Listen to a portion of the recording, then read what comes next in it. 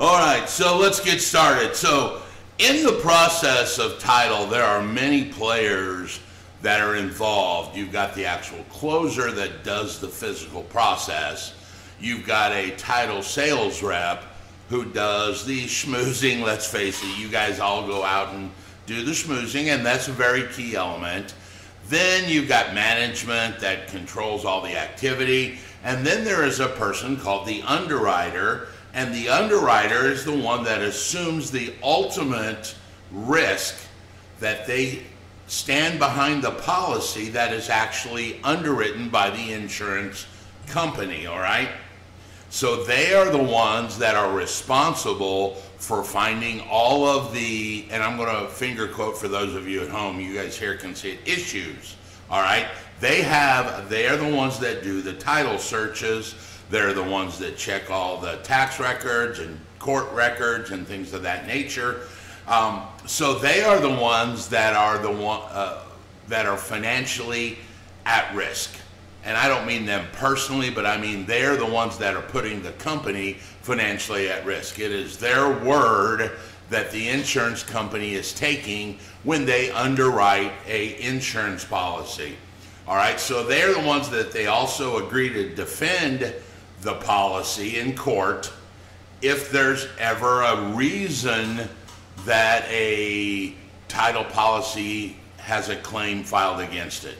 So they kind of serve two purposes. One is they're the ones responsible for finding all the defects, and they're the ones that are kind of binding the company to go to the court to defend their actions.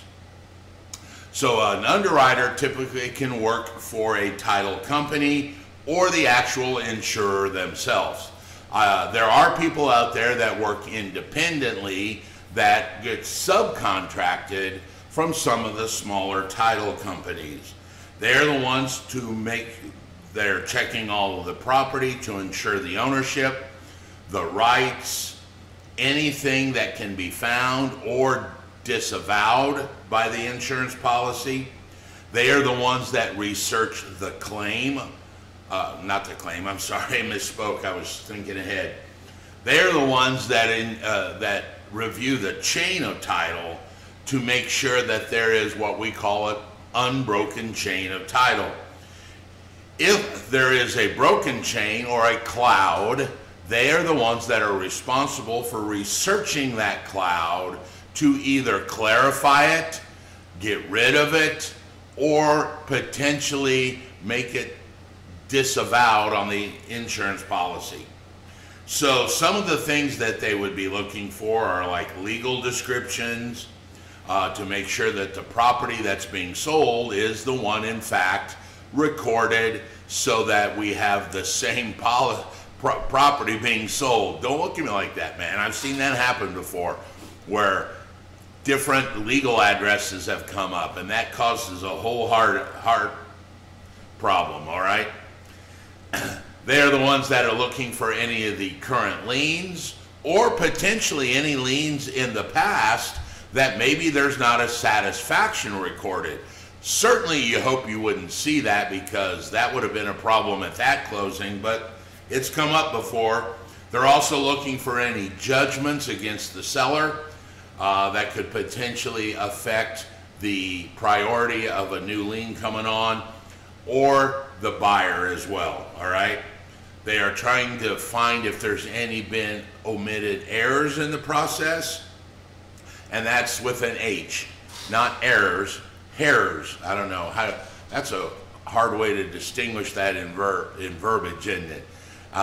Any past heirs to the claim to the title, any marital rights could have been an issue. In Indiana, you know, both parties typically sign. Many other states follow the same order. Some states do not have that issue. If there were minors involved, potentially through an estate. So these are some of the things that the title company is going to be looking for. They are going to ensure that there is a clear title so that the seller can pass the piece of real property to the buyer with the least minimal risk to the insurance company, and maybe I should have said them first, least risk to the buyers and sellers, and then the insurance company, all right? The underwriter may actually look at other documents for sources of data to resolve any problems. Like I said, they could be looking at court records if there's a judgment against a person. They could be looking at other civil court matters like estates to make sure the estate was filed correctly and that all of the heirs of that estate had signed off. They are responsible for reviewing all of these and anything found in that chain, all right?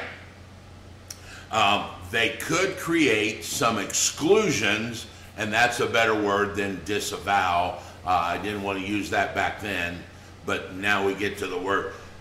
If there are things they find that can't be resolved or they just can't get it 100%, they could have exclusions to the policy, which are extremely important that agents, buyers and sellers, and potentially you need to understand that there could be some things that are excluded, like an encroachment from a neighbor, fence lines, sheds, things of that nature, which could include airspace encroachment, by the way.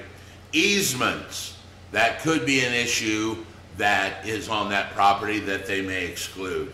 So there's all kinds of things that this underwriter does. Basically, the underwriter is the linchpin, all right? You guys are out there selling the product, but understand that there is a person behind the scenes that is very instrumental in making sure that whatever you're selling actually is sellable, all right? So that's what the underwriter does at a basic 30,000 kind of foot view that they cover, all right? If you have any questions at home, feel free, you can email me at raymond@realuniversity.com. Let's keep moving on.